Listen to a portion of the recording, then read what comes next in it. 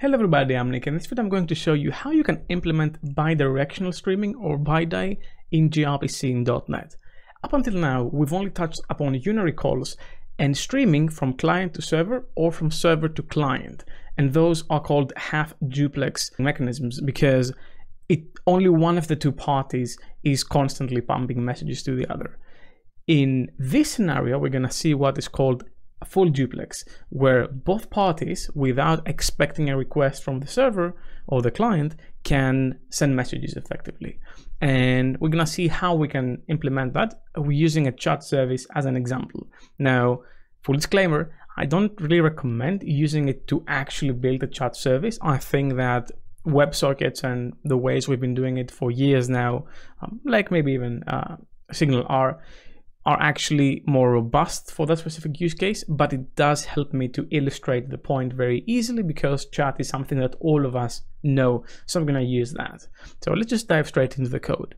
First, I'm going to go into the Protos folder, and up until now we've been dealing with this weather project, but what I want to do instead is I want to create a new package, a new proto file, and I'm going to call it the chat.proto. So let's go ahead and make that file right now and say chat.proto, and I'm gonna paste those things because I'm an engineer, that's all I'm doing. And now that we have that, I'm gonna go ahead and create the service, and the service will be a chat service. So here we go, and we're gonna create a single RPC call, and that RPC call will be called send message. And let me just give it a structure. While before we only had either streaming here or in neither of those places, now we're gonna have stream in both. So stream and stream both on the request and the response. And I will need two messages. The first one will be client to server message, and the other one will be server to client. They could very much be the same exact message or contract, but I will split them because I want to add timestamp in one of the two. You don't really have to, but you can if you want to. So let's create them. I'm gonna make a new message called client to server message because that's the request effectively, but it's not really a request at this point. It's just what the client is expected to send, and similar to the response, it's not really a response, it's just what we expect the server to send back. And I'm just going to have one field called text or message equals 1 because it's the first, and then we have the same for the response. However, we are going to have an extra property here, and that's going to be the google.protobuf.timestamp, and I'm going to populate that here. And that's what our proto file, what our contract will look like.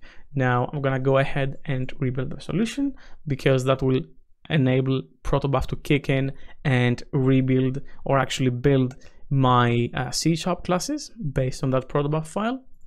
And I won't really touch this weather service. I can close that and I can make a new one called chat service. And this chat service, this I'm pretty sure it didn't actually implement it didn't create the code because I never added in the CS_proj file the protobuf file reference, so the compiler or the code generation wouldn't kick in and find it. So we're gonna say protobuf include chat.proto, and it's a server side service, so that should be enough. Now I will rebuild the project, and now my code should successfully be generated. So I'm gonna say extend the chat base class. Here we go. And I'm gonna use a constructor and inject a logger because I wanna write the messages that the server is receiving in the logger so we can see that we're getting them. Private read only logger chat service underscore logger. Here we go. And now I'm gonna override the only method that this base class should have, which is the send message. And as you can see, similar to how we had before, now we have effectively both worlds in the same method. Let me just not return anything here. I'm going to turn this into an async. And as you can see, before we either had an async stream reader or an server stream writer, and either returning null or returning an object. In this scenario, we're not returning anything because in this call, again, a bidirectional streaming method, both the client and the server can fire messages to each other without one needing to request something. And that's the whole idea of building a chat on top of it. So the way I want to do this is, first, I'm going to have to create a couple of tasks. And those tasks will be running in parallel, dealing with incoming or outgoing requests. So first, let's implement the client message handling. So the client sending something to the server. And for that, we're going to use the request stream, which is supposed to represent that. And we're going to say that. And let's see what methods we have here to use. We have a current property, which is the current message that the client is sending to us. And since those are coming in an order from the client, we can iterate over them either with read all async or move next and current. I'm going to use that and I'm going to show you why. So what I can do is I can say while request stream dot move next, and I'm going to await that. So basically, while you have more messages to move to internally in the iterator, then message, which is the client to server message, equals request stream dot current. And all we want to do with this message is say logger dot log information, and then the client said something, and that something is the message. So message goes here, if I could type it properly, comma message dot text. And here we go. With that, we should be able to keep listening for messages from the client and returning them. However, if I was to do that, I would effectively block not the thread but the method iteration, because it would keep waiting for more and more to move to next. Something else I can do here actually is I can add something to this while iterator logic. So I say while you have next, and if I could find the button, context.cancellation token dot is cancellation requested. So while it is not cancellation requested and you have something to do, then print the message to the console. So that's one of them. The other one is the server sending to the client. And because this will be a completely hands-off approach, what I'm going to do is I'm going to configure the server to send to the client every 1 second a message, basically. So let's do that.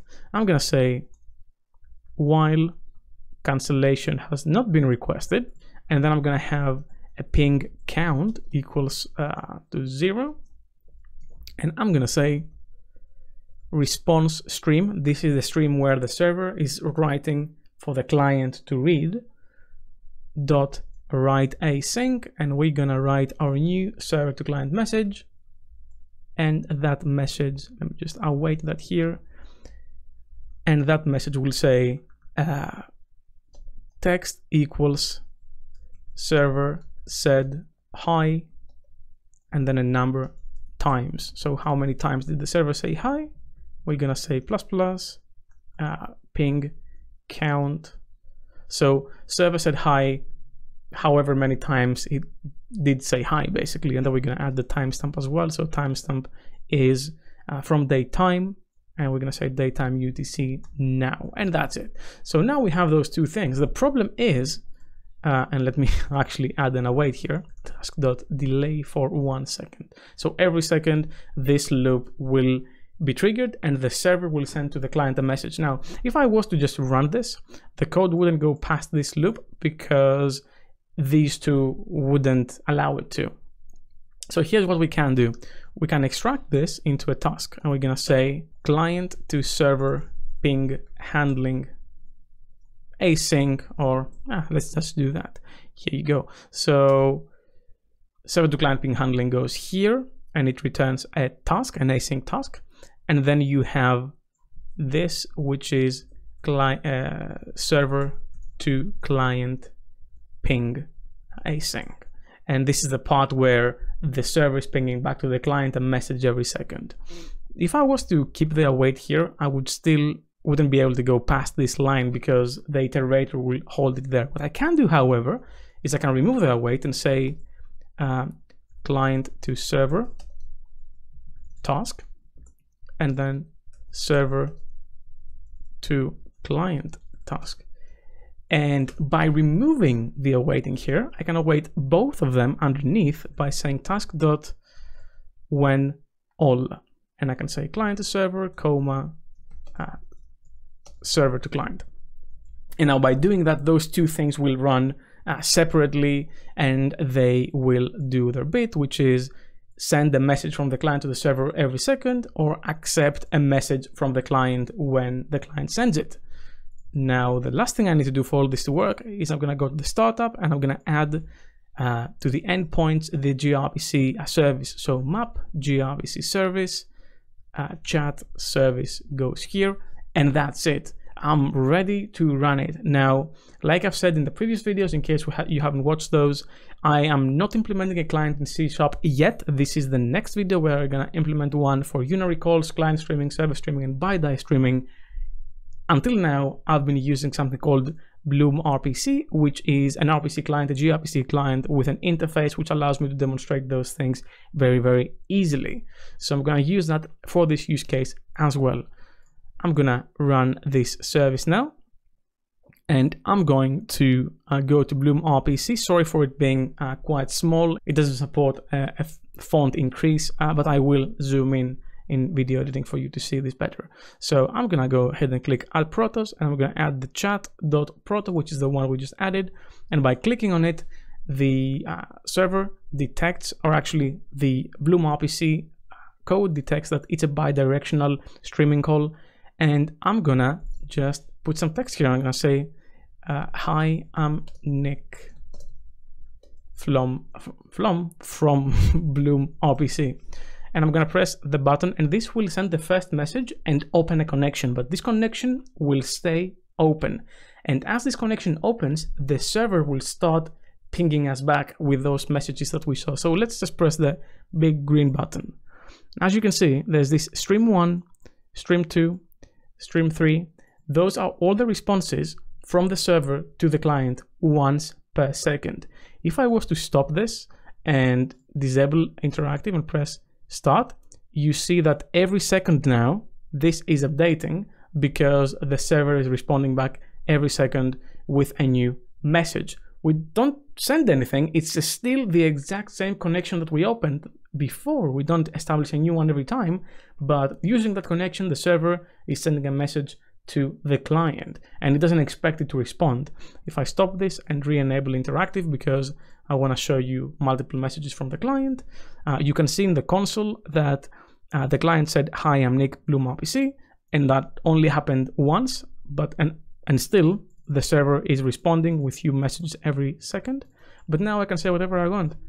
Hey, respond, not response, respond, and I can push data, and I can push it many times. And as you can see in the console, this will keep sending data. I can put whatever I want. So you have messages coming from the client through the exact same connection, nothing is established again, and then you have the server responding to the client. And it was really, really easy to do. Again, I don't recommend you building a chat service using gRPC. There are many other concerns that you have to deal with, like in-application retries, potential for deadlocks. There are some caveats, especially for advanced usage. But if you have something that can be fairly short-lived, but you can benefit from bidirectional streaming, then it should be way, way easier to implement in your application, in your ASP.NET Core application. That's all I had for you for this video. Thank you very much for watching. Special thanks to my Patreons for making these videos possible. If you want to support me as well, you're going to find a link in the description down below. Leave a like if you like this video, subscribe for more content like this, and ring the bell as well. And I'll see you in the next video. Keep coding.